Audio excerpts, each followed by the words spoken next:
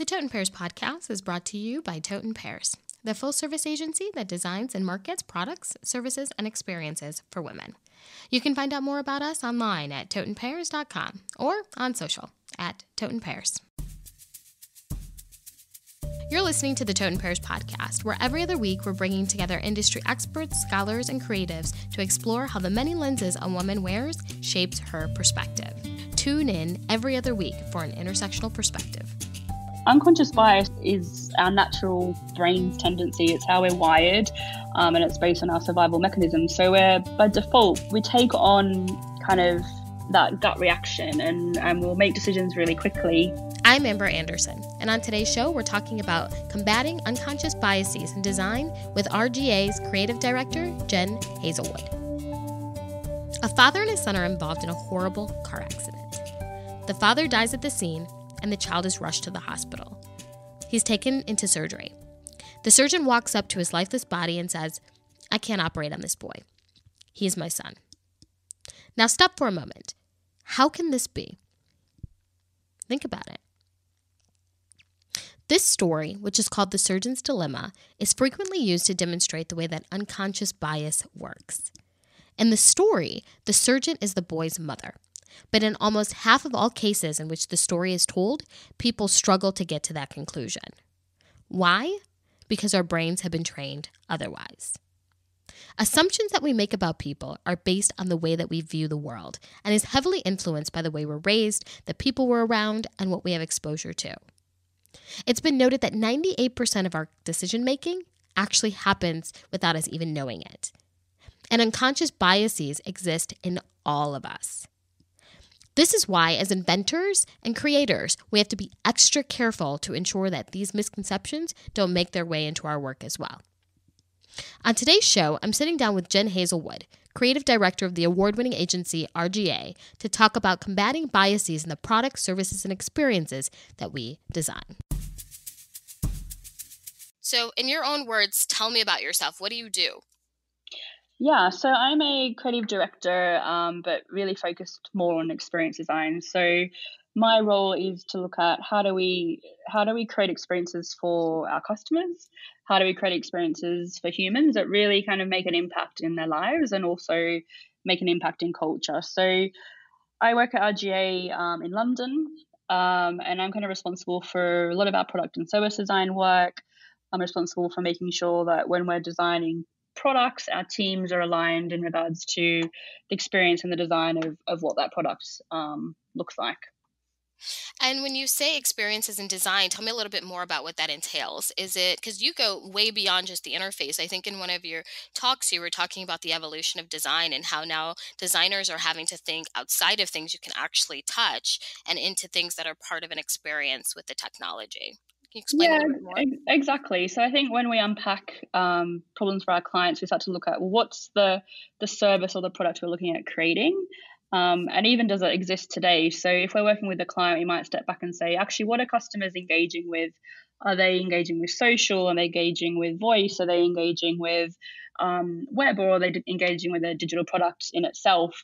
And we step back and we look at where are those touch points, and then we look at creating connected products or services that fit into those touch points to enable their lives. So I've worked across various product design pieces from Google. I've worked with Dyson, and just a various range of products that actually kind of impact into people's lives. I've worked a lot in financial services, creating banking services and solutions that they can use daily to, look at their finances, look at how they're spending, and also optimizing for the future.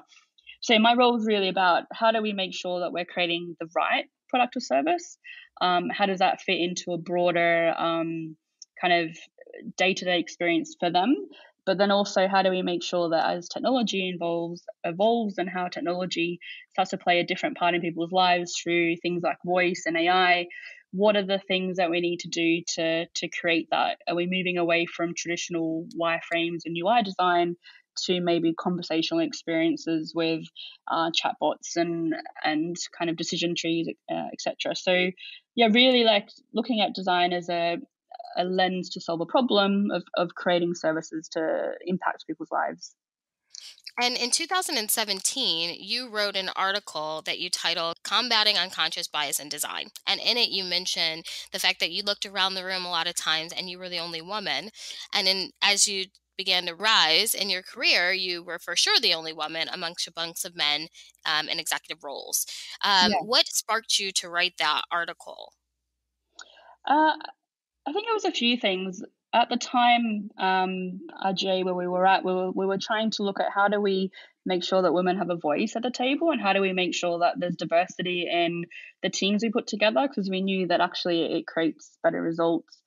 At the time, there was also an initiative called Women Up that was being done, which was really about making sure that women were allowed a voice, and actually allowed the right mentorship opportunities to kind of progress their career. And I started just to get interested in the topic, and I started to kind of research it and understand it further. And it was like, actually, there were things that I'd gone through or experienced that I didn't realize at the time. But when I stepped back, I realized it was because, I was slightly different. I was a woman. I was in a conversation in a different way, or I was bringing a different point of view, which sometimes was at conflict to what the general group was kind of dealing with.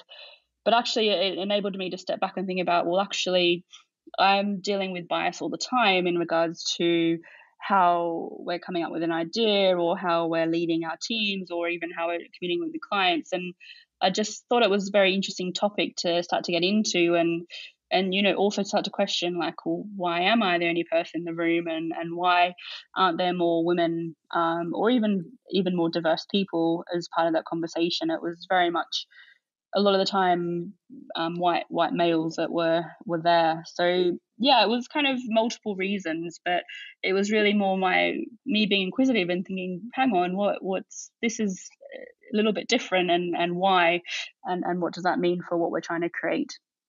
Yeah, well, and I mean, one of the things that you highlight in your article, which we'll point to in the show notes, is a statistic that we also have talked about in Tote and Pears. It's the 11% of creative directors are female, while 73% of consumer purchasing decisions are made by women. And you Yeah, say specifically, the majority of designs are being directed by people for people that don't yeah. look like them. I mean, that stat hasn't really changed since 2017, which is also disappointing. And I think there's a lot more. Definitely, there's a lot of work to be done to make sure that we are bringing in the right people at the right time. We have the right mentorship available, and we're really enabling women to kind of get into the right conversations and right spaces to then create for the consumers that are more like them, assumedly. But yeah, it's complex, but I think there's definitely a long way to go. And for me, it's about education and just calling people out, or it's about helping them understand a different point of view, or it's actually showing research that makes them think, okay, this isn't just some kind of woman in the corner preaching. This is actually true, and the results, or the stats speak for themselves. And it starts to create more of an appetite for people to then respond and change a little bit their behavior, of putting teams together, or actually what they're designing for, and starting to feel a bit more empathetic to the end consumer that they're creating whatever that product or service is for. Yeah, well, and one of the ways that I think you did a really good job of this is just bringing out this conscious, unconscious states of our mind. And so in your article, again, you say like 98% of our thinking is in our subconscious mind, meaning that we're not even thinking about what we're thinking. It's just something that our brain has been programmed to do, Yeah, right? exactly. And so, spending some more energy on that, can you kind of explain? Because you went pretty deep on what's going on within our subconscious mind, and how that might be influencing our design when it comes to products, services, and marketing. So, can Yeah, you tell me a little bit more about what you found in that and raise some awareness yeah. for it there? Yeah, exactly. So unconscious bias is our natural brain's tendency. It's how we're wired, and it's based on our survival mechanisms. So we're by default where we take on kind of that gut reaction, and we'll make decisions really quickly. There's also different types of bias that start to creep in. So when I'm talking to people as well, I start to think about, well, if we look at three specific types of biases that start to creep into decisions we're making or teams that we're building. And the first one is about confirmation bias. So this actually makes us search out for information that confirms our existing beliefs. So it actually makes us look for people that will actually confirm what we're saying, but also it makes us contradict information that's different to our beliefs. So if we become more aware of that as a natural behavior, we can then start to frame, who we're asking for points of view from, and are we discrediting people that actually might be having a good point of view or a good decision, but actually it's different, so that doesn't kind of work. There's also affinity bias, and this helps us actually, by nature, we favor people who look like us or sound like us or share a similar background. And actually, we start to see faults in people that are different. So again, it's about how do we build up our kind of a circle of people around us and make sure that we're actually opening ourselves up to understanding what that can be. And then there's also social comparison bias. So this is where we actually compare ourselves to others, just being in our social circle. So we start to look at feeling better than other people or not. So, there's a lot of science behind unconscious bias. And what's probably the most important thing around unconscious bias is you need to be aware of it yourself, and you need to be aware of your own biases. So there's a test you can take. It's called the Harvard Implicit Personality Test, and essentially that takes you through a series of prompts on screen, and it helps you understand how biased you are. And there's many different types you can take, from gender to political affiliations and color and things like that. But it's kind of surprising, and even when I took it, I was surprised at my biases towards different things were not what I expected. So just having awareness of unconscious bias is kind of the first step, and understanding that actually, it's not your fault to think in a certain way. It's just how you've been brought up, and it's who you've been hanging around with, and it's who you've learned from, and who's inspired you, and it's basically what you know. And I think the best training you can have is just, spend some time understanding it and understanding other people, because that's the only way you can really open your eyes to other ways of thinking, and essentially, what that starts to do as it creeps into, your work and what you're trying to create for people as well. Yeah, I think one of the differences for those of us that are in the tech space or the marketing space is that we are, interacting with people on our day-to-day basis, but the things that we're creating tend to be for people that don't look like us or that are not associated Exactly. in the same groups. And so what I did find wonderful about your perspective on unconscious bias was your ability to translate it into actually creating something. Right. You've got several different examples out there of where you've created chat box and you've created personalities that may not mimic that of yourself or your team, but being able to understand who the audience is and create things that mimic their needs and not your own, I think is a Mm. skill set that you carry on. And so can you talk a little bit more about kind of some examples where you've seen products that have been created that clearly didn't take into account, their target audience? I think Kodak is one of them that you've given, before in your talks. And then Yeah. and tell me a little bit about that and then how that influences the way that you set up your team. Yeah, exactly. So I think the key is really you need to research, you need to get into the skin of who you're creating for, and that's the only way. It's about asking people, talking to them, and really understanding what that looks like. And back in the 60s, the Kodak example is back in the 60s. Kodak was creating film, and basically it was kind of basic back then. It was based on the technology that was available, but the colors that came out of it wasn't as crystal clear as it is today. So as they were developing their film, they started to see that actually people of color, of dark skin, weren't actually able to appear in the film properly. So lots of people had photos in their albums of, faces of, if they had dark skin, faces kind of blurred or not visible, or not seen properly. And the reason for that is they used this model, and the model was called Shirley, and essentially Shirley was a white female, and they used her skin color as the test for what that sample film should look like, but they didn't test it with anyone with colored skin. And it wasn't until actually magazines, there were some furniture companies that were trying to kind of market their products in magazines, and because it had like a dark mahogany color, it wasn't until that went into publication, and it didn't really bring to life the color and quality of the wood, that the company started to complain to Kodak and say, look, you need to fix the film because it's not our colors aren't coming up in the right way. And it took a company and many companies to kind of shift Kodak's mindset to go, oh, okay, actually, maybe we should look differently at who we're sampling our film on and what's that going to look like. So they evolved their process and they created a new Shirley model, which was, had darker skin, and they had variations from African American people to Asian as well, to make sure that they had the sample size as the correct sample that was representative of a whole multitude of people, other than just this one white female person. So I think, again, it's like it took a long time for them to get there, but it was just based on their biases. They didn't think to actually look at a different type of model, and they didn't think to test it in a varied situation of people.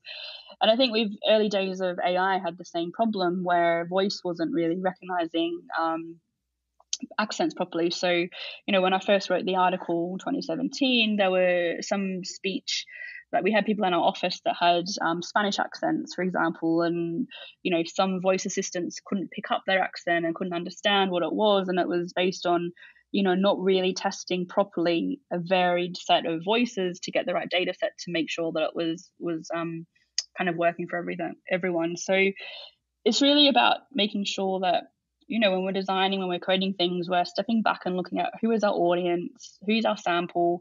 Are we covering at least a representative from each of those areas as much as possible? And that combined picture allows us to then create the right design target and the right sample to then make sure that we're testing and evolving on everyone. And obviously we've moved on a long way from Kodak film, but I'm still seeing it all the time in stories that we're telling through media, as well as through, voice is a great example, and AI and technology as that's evolving to this day. And you've worked with some pretty cool brands to be able to help them make sure that they're creating inclusive products and products that move beyond just standard gender and race, etc., but to create one-on-one connections and experiences. So, for example, I think you worked on a product for Nike where you were able to create a chat bot that could communicate with people and coach them through like their training or things like that. Can you talk a little bit more about how you've kind of taken all your learnings and are creating these really unique experiences for bigger brands to make sure that they're connecting with people at a really, really fundamental level, just one-on-one?